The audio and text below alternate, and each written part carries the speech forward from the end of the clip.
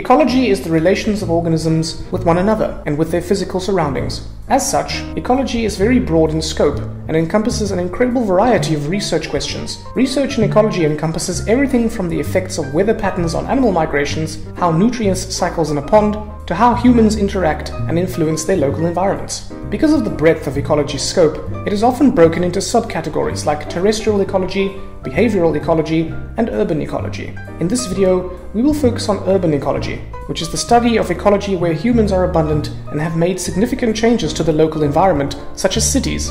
Urban ecology presents unique challenges to the scientists who study it because of the abundant anthropogenic or human influence. These challenges include potentially restricted access to study sites, human interference in these study sites, and the loss of study subjects due to human interference. Another interesting aspect of urban ecology is how fragmented or tiny a study can be. City parks are a great example of fragmented areas. Often, parks are the only available habitat for many species, and so those species can be confined to areas that are widely scattered throughout the city. City parks also tend to be quite small, which greatly limits the size and types of animals and plants that can survive in them. In spite of the challenges, studying the ecology of urban environments allows scientists to ask unique and interesting questions about the world that cannot be addressed in more wild environments. Questions like, how does a bird's song change in a noisy city environment? Or even, what is the best way to preserve an endangered species in an urban park? Are all part of urban ecology.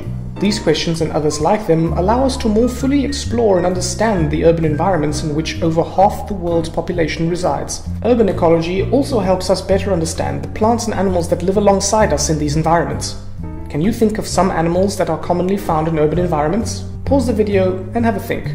The list is too long, but some examples are rats, pigeons, dogs, cats, cockroaches, and even monkeys. While humans are generally the dominant species in an urban environment, they are hardly the only ones. Learning to live with other species in an urban environment and understanding how our activities affect those species is another important aspect of urban ecology. Regardless of the specific study in question, urban ecology helps us not only build our understanding of an urban environment, but also build better cities for humans and non-humans alike. So the next time you're out in an urban environment, take a minute to pause and really look at what's going on around you. You might be surprised at what you find.